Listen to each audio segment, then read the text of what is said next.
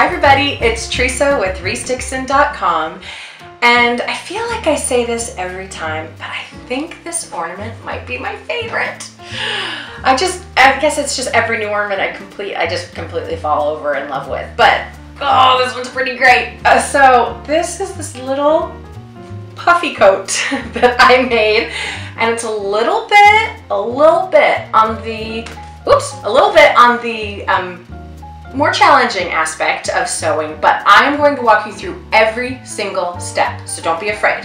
I was inspired to do this coat because I found this great fabric. I was doing all of my shopping at either the thrift store or the remnant bin of my fabric store, and this happened to be in the remnant bin. I never would have gone looking for it otherwise, but it's like this performance fabric, like you use it for a raincoat or something, and it just got my wheels turning, and I thought it would be perfect to make a little puffy coat. So I made sure to make you a pattern because I love you, and because I want to make this as simple on you as possible. I would not subject you to figuring this all out on your own. So there's a pattern available for you on my blog. Here's the link. Ching. Okay, so I used that pattern to cut out all of my pieces, and here's what they consist of. This is the back of the coat, and then you'll need two pieces to make the front of the coat. You'll need two sleeves, and this is the collar piece, okay? So if you've made the raglan sweater, if you watch the video, it's the same sleeve. So it's really easy sewing on that part. Even as small and fiddly as these pieces can be, it's simple. So the first thing you have to do is make your coat puffy. So before you sew any of your pieces together, you have to do some stitches that you can use to gather. So here's one of the sleeve pieces, and I've sewn, I just used an arbitrary line on my sewing machine to decide how far apart I wanted to make everything, and then I was just consistent with it. So it doesn't matter at all. The consistency is the important part. I think these are about 3/4 of an inch apart. I basically, on the sleeves, just started at the point that would be the armpit right here, and then went across. And then for the body, I just kind of started at the top and went across. So once I've got all this sewing done of all these little lines, then I'm going to gather it, and that's what's going to give the coat its puffy appearance. So I've left these threads really long so that I have plenty of room to work with, and I'm going to take the back thread and gently, because I've broken these threads before, gently pull it and kind of gather the fabric piece up as you go, like that. And you don't need to gather it a ton. You don't want to like pull it as tight as it'll go. You just want to make some little ruffles. So you do that for all of the lines and for all of the pieces. The only piece that doesn't get any of those gathering lines is your collar piece. That stays just the way it is. And what we're going to do with that is fold it in half with the right sides together and sew these edges closed so that when we turn it right side out, we'll have that be a finished edge for our collar. So that part I'm going to sew. There's all my pieces gathered, and now it's time to start assembling. So the first thing I'm going to do is make the front of the coat. Right now it's in these two separate pieces. So I'm going to fold one side over. This is just like how we did the flannel shirt ornaments. I'm going to fold one side over and then just sew it right on to the other side. And I'm just going to sew that right next to the edge on my sewing machine. Okay, now it's time to start assembling the coat. So we'll take our sleeves and line the point of that sleeve right up with the neckline and down to match up those points and sew that right down.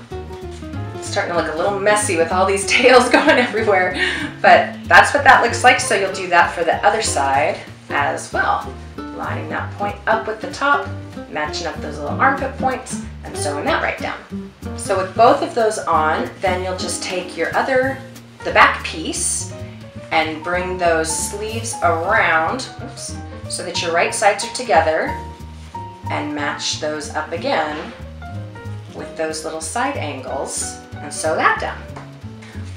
With both sides, our front and back and our sleeves sewn on, the only thing left before this is all just one big piece is to sew the sides closed. So this time we're actually going to sew the sleeves shut as well. So I'm going to start at the top of that sleeve cuff, go down there, turn that corner, down to the armpit, turn that corner, and down to the bottom. And I'll do that on both sides. Okay, we're getting close. So now we're ready to turn the whole thing inside out. I did snip these armpit sleeves again every time we're sewing an ornament like this. You got to give those little corners room to move. So snipping, oh, it's a little bit harder on this fabric. Okay, so let's turn this right side out.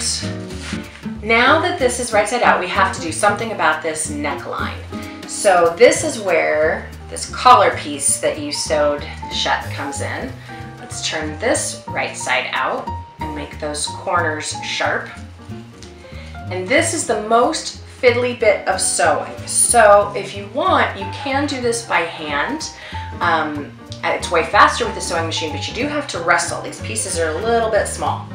So I'm gonna take one corner piece and line that up with that seam on the front, and then go all the way around until it overlaps with where we started, okay? And then just sew that all the way around. The hardest part of this is just making sure you don't sew the whole thing shut.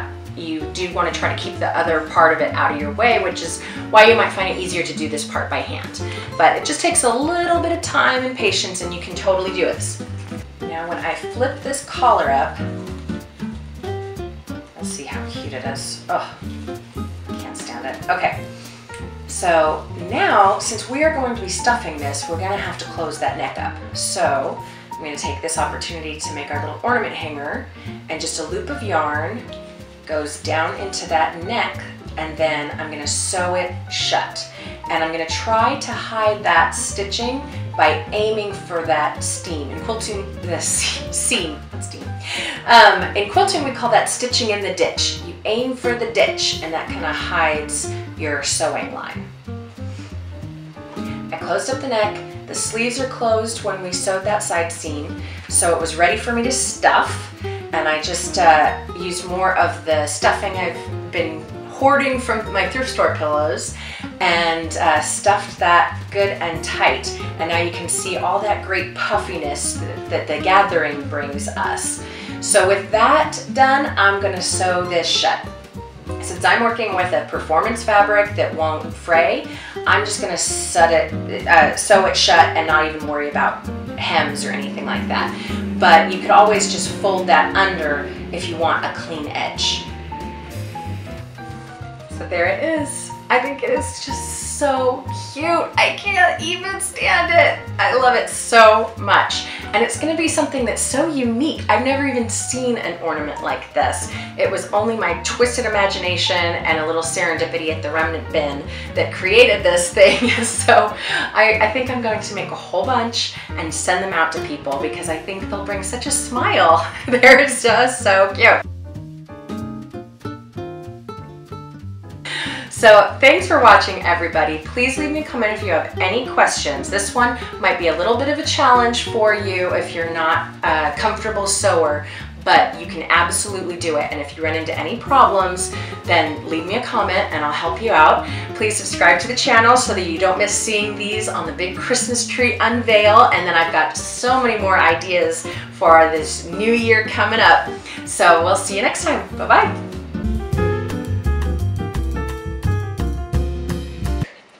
And we're rolling. Hey, Granny.